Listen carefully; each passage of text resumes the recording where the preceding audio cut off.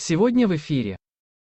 Врачи клиники Майо в Финиксе проанализировали медицинские карты более 116 тысяч человек за период с 1988 по 2003 год и обнаружили, что счастливый брак резко снижал показатели смертности среди пациентов с раком предстательной железы.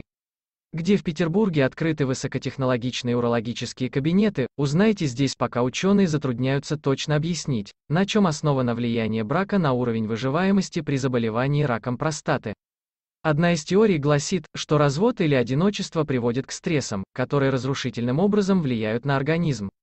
Кроме того, по мнению врачей, жены часто влияют на своих супругов, заставляя обращаться за медицинской помощью на ранних стадиях заболевания. Более ранние исследования также доказали, что брак помогает людям, страдающим артритом, за счет мощного болеутоляющего эффекта от ощущения эмоциональной стабильности.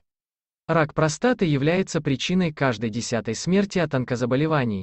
Главными факторами риска его развития являются генетическая предрасположенность, возрастные гормональные изменения и дисбаланс нутриентов. В России заболеваемость раком простаты колеблется в пределах 2–4%. Источник km.ru. Здоровья вам! Ставьте лайк и подписывайтесь.